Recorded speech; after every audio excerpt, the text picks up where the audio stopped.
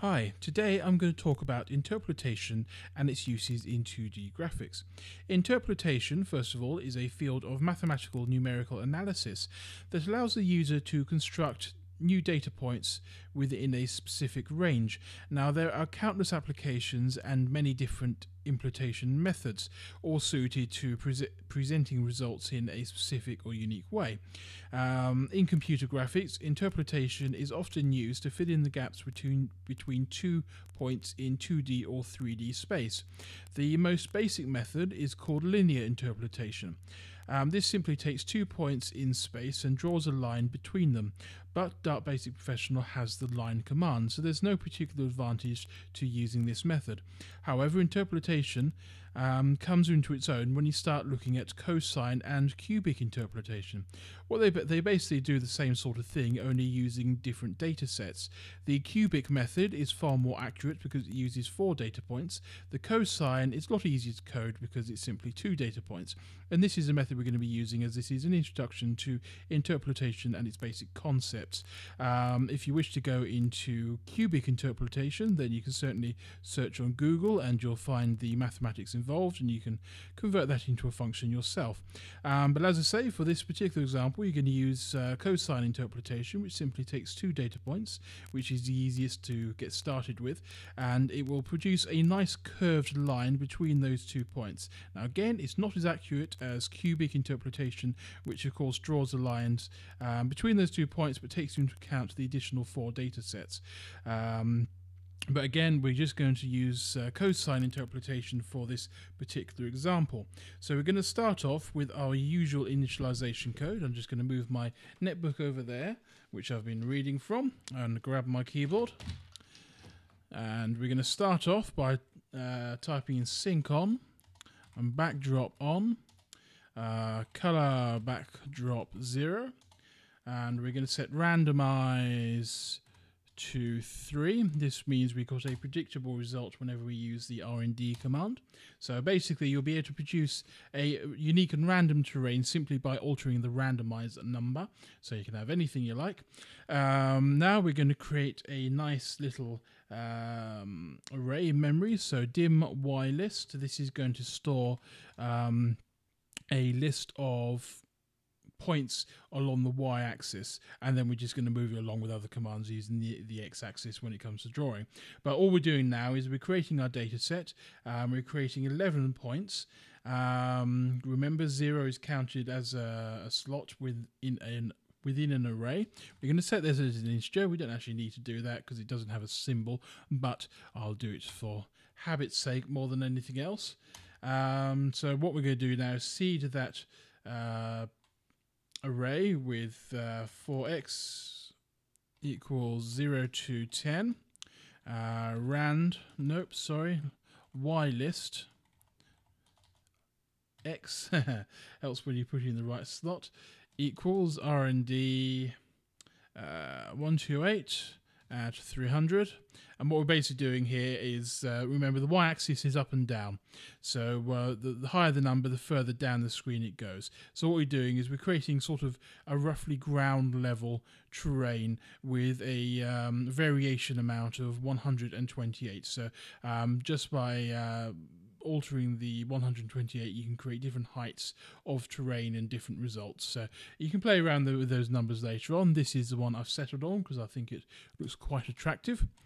And we're going to do next x, and that completes the initial code, the setting up of the data. So we're going to proceed onto our loop. So remember, and do sync and loop. And between here, now we're going to plot this data onto the screen first. And we're going to do this by creating the reference dots. Well, I'm going to use circles and dots, and I'll try and represent that to the screen then. And so x equals 0. We need to make sure x equals 0 here. Otherwise, every time the screen resets, it's just going to keep going off the screen, and we'll basically lose our dots, which we don't want to do. And we're going to go for y equals 0 to 10. Next y. And between those 2 points, So I'm just going over my code to make sure I type this in correctly. Dot x, because we want to start off at 0, list y. So basically we're drawing the y list here and we're drawing the dot there. Now we need to space these out at 64 pixel spaces. So inc x comma 64, because we want to start it off at 0, we're going to start off at 0, which means we put the inc command after the dot command, and that ensures that we get it placed in the right position. And I've also got the circle command, so we're going to put the circle command in there as well. So circle x comma y list, we're going to give that y, and radius of 4 will do. So we'll compile that code, and that should show our data set there. So as you can see, these are the data sets that I'm going to draw between. Now at the moment they don't look like that much, but what we're going to do is draw a nice curve between these points in 2D space.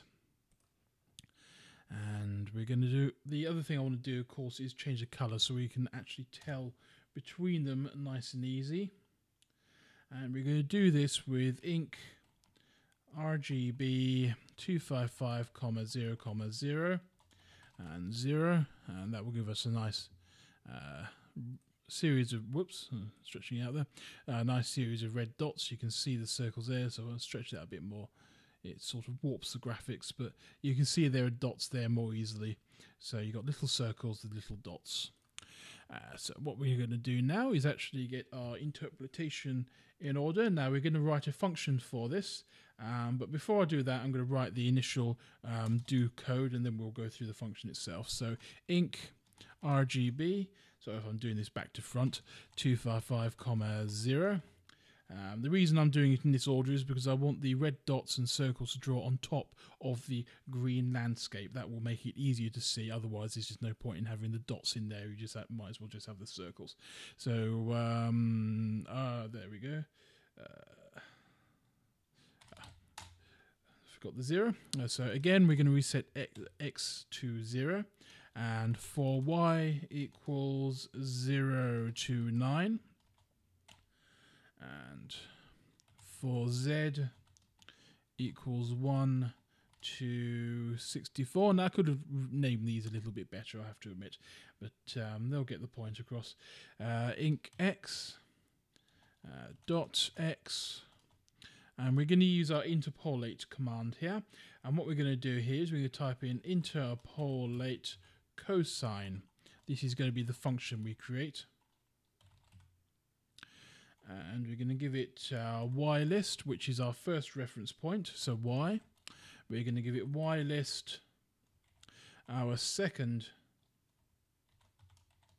data point, so +1.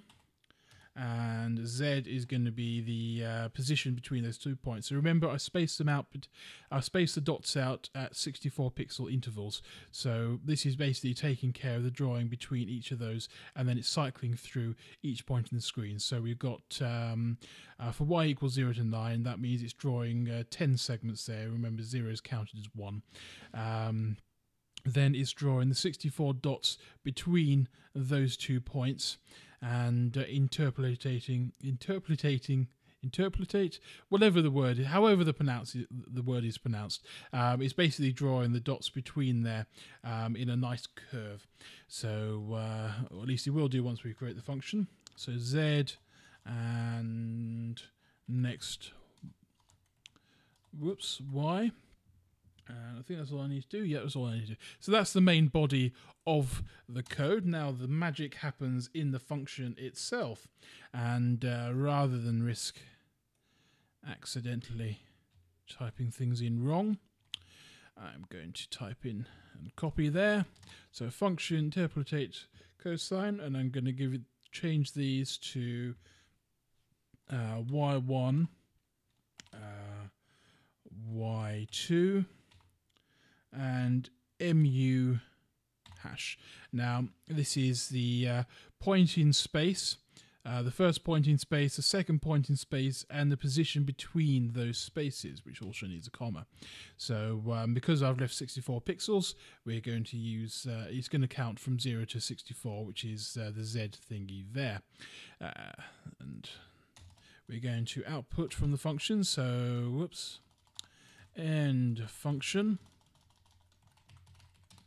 And we're going to have output hash, and this will basically output the result there directly into the dot command.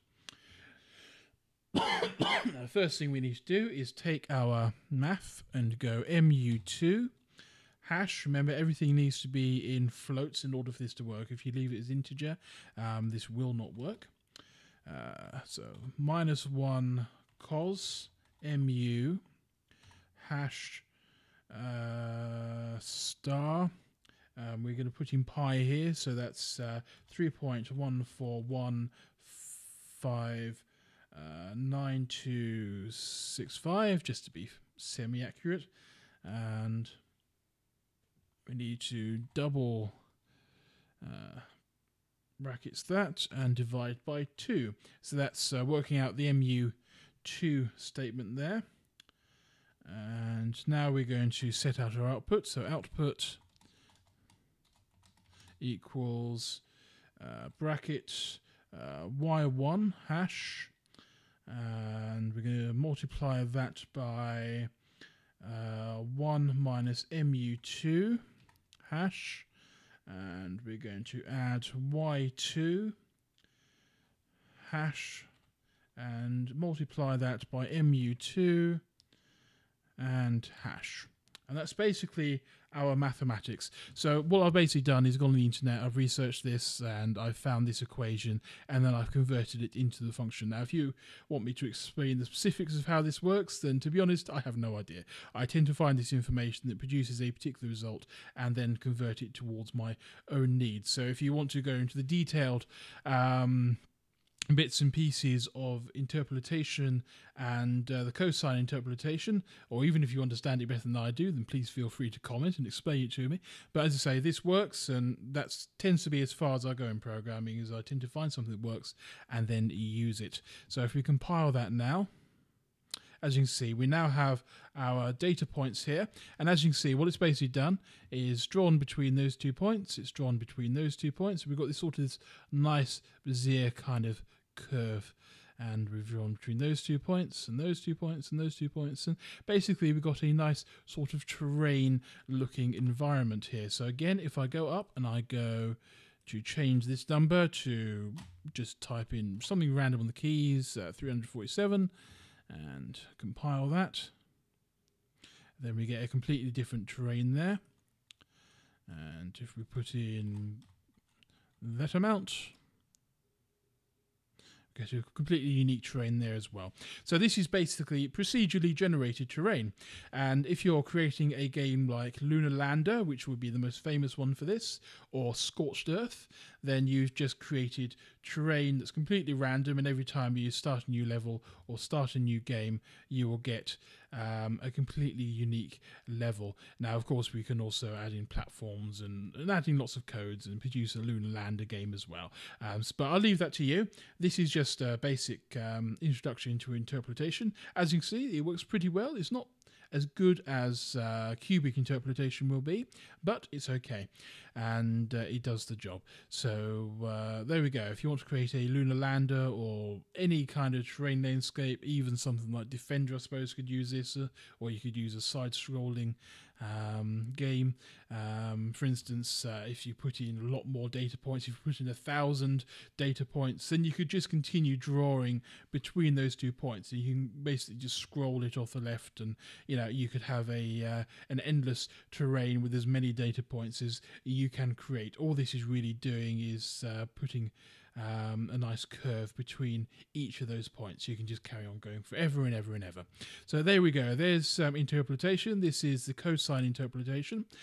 Again, if you want a more accurate one, something that goes between all the points more smoothly, then go for cubic interpolation, but I'll leave that to you. Or, if I have time, I'll do a tutorial on cubic interpolation. I haven't actually converted the mathematics myself yet. I don't really see a need for it.